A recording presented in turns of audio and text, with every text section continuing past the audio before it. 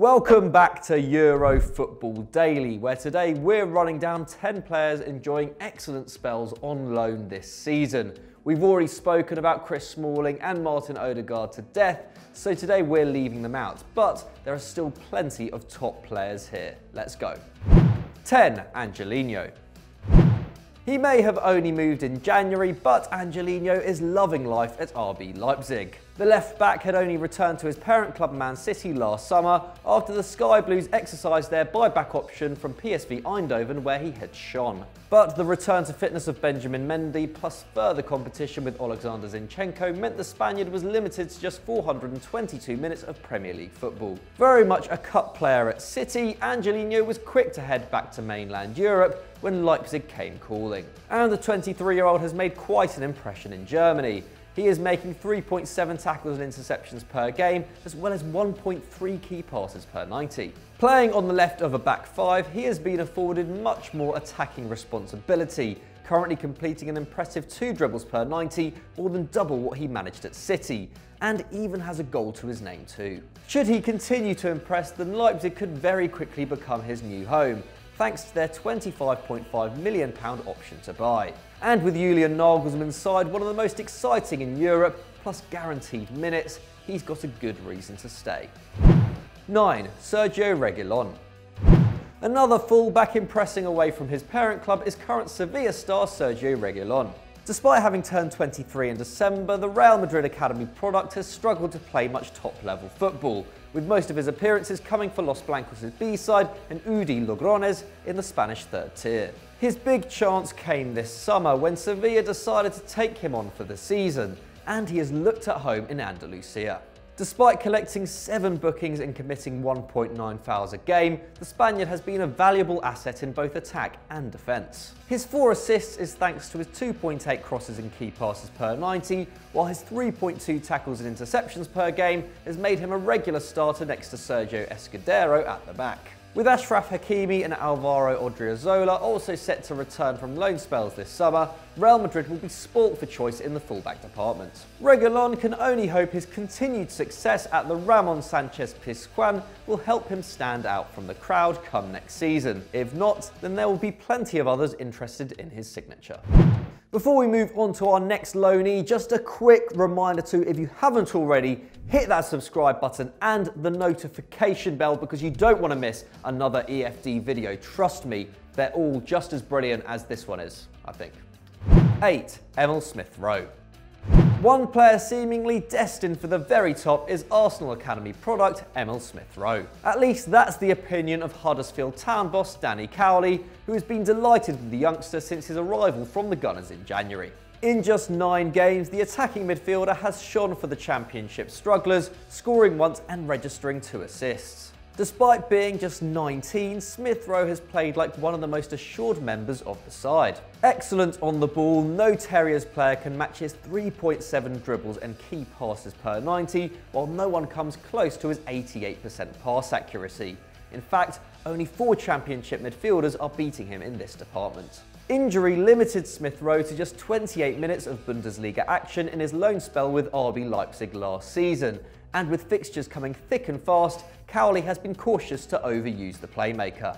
However, should he continue to perform when required, Huddersfield's future and his own career both look to be going in the right direction. As shown with Saka, Martinelli and Nketiah, new Arsenal boss Mikel Arteta is not afraid to use his young stars, so Smith-Rowe could easily be next on that list.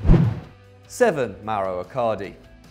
In March 2019, Mauro Icardi was playing 0 football, having been stripped of his captaincy and suspended by Inter Milan, the culmination of years of strained relations between the Argentinian striker and the club. 1 year on and he is enjoying an excellent spell at Paris Saint-Germain, having joined on loan just a few months after his ordeal at the San Siro. While there were concerns about a player of Icardi's reputation entering a club already dogged by the media circus surrounding Neymar and Mbappe, the move made sense from a footballing perspective, with Edinson Cavani aging out and Eric Choupo-Moting the club's only other recognised centre-forward. And it has paid off. The 27-year-old has scored 20 goals in all competitions so far this campaign, hitting the net every 87 minutes in the league and Champions League, a better rate than teammate Neymar.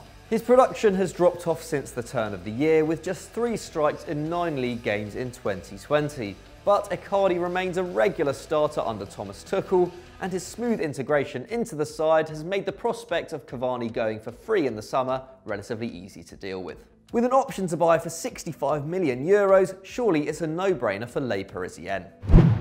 6. Jonjoe Kenny. One of the unlikely success stories of this season, Jonjoe Kenny looked distinctly average during his time at Everton, where he was part of a backline which conceded 58 goals in the 2017-18 Premier League campaign.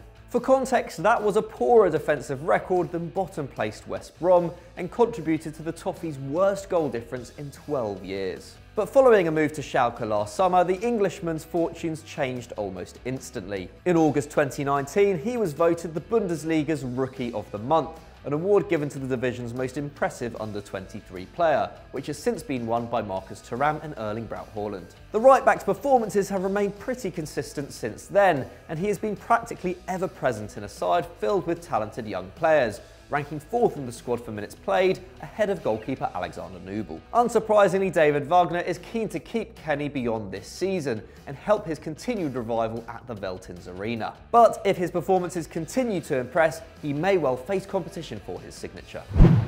5. Suso. The second Sevilla player on our list, Suso had a torrid start to the 2019-20 campaign. AC Milan's key creator, the Spaniard had led the club's assist charts for the previous 3 seasons, but the production swiftly dropped off a cliff, contributing to a goal every 450 minutes at the San Siro this season, compared to an involvement every 180 minutes last term. Clearly unsuited to the management of Gianpaolo and Pioli, Suso secured a loan move to the Spanish outfit at the end of January, and is already enjoying life in Andalusia after returning to the region of his birth for the first time since another loan spell at Almeria in 2013-14. And the 26-year-old has already seen an uptick in his output at the Ramon Sanchez Pizjuan. At the time of writing, he has a goal and an assist from 3 league starts. And his overall performance level has improved massively. At current, the former Liverpool man is clocking up 0.51 expected goals and assists per 90, which is the best average of his career. While we may see this drop off slightly as he plays more, there's no doubt Suso is enjoying life in La Liga. And with an obligation to buy if Sevilla qualify for the Champions League, he could be a permanent acquisition by the summer. 4. Mario Lemina. One of a number of players loaned out by Southampton in the summer of 2019, Mario Lemina's second season in the Premier League sadly didn't live up to expectations following a promising first term at St Mary's. Dogged by injury, the Gabon international sat out most of the second half of the campaign, just as Ralph Hasenhüttl began to settle on his preferred 11, and after voicing his desire to leave, was left out of the club's pre-season plans. And it looks like he made the right decision. Clearly happy with his loan switch to Galatasaray, the 26-year-old warmed quickly to the Turkish club's passionate fan base and has played in every game for which he's been fit under manager Fatih Terim. Since Steven Nzonzi's move to Rennes in January, Lemina is very much the club's #1 defensive midfielder and leads the squad for tackles and interceptions with 4.2 per 90. Very impressive in a side which averages nearly 60% possession. With an option to buy for €16 million, Gala are keen to keep hold of the former Juventus man. But with financial fair play a worry for the Turkish champions, a loan extension is currently being mooted. Either way, expect Lemina to still be at the Turk Telekom Stadium come next season. 3. Harry Wilson. Liverpool loanee Harry Wilson has been a bright light in an otherwise gloomy year for AFC Bournemouth.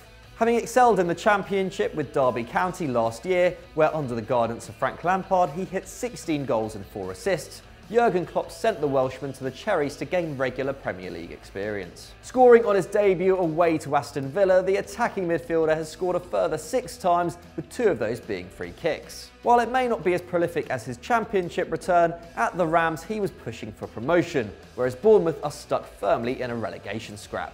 As a result, his average touches per game have fallen from 46.6 to 33.4, with the number of passes he makes dropping from 29 to 21. But that hasn't dampened his attacking instinct, with no other Cherries player offering more than his 2.9 shots per 90. Clearly valued by Eddie Howe, only 5 outfield players have more minutes than the 22-year-old. Liverpool's famed front 3 are showing no signs of slowing down, meaning Wilson may see his long-term future as away from Anfield. Should he decide to leave, there will be no shortage of interest in his services. 2. Islam Slimani.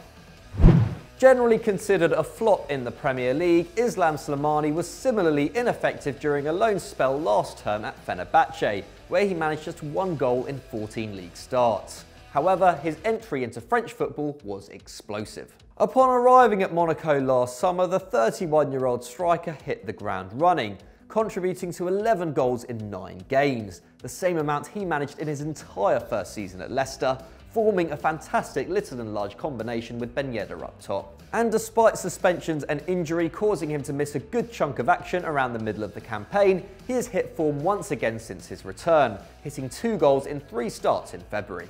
At the time of recording, only Angel Di Maria has clocked up more assists than Slimani's 7 in Ligue 1, while the former Sporting man is still keeping up an average of a goal involvement every 74 minutes, which is actually better than what the Argentinian forward is managing in a free-scoring PSG side. After what seems like an eternity, the big Algerian has once again found a happy home.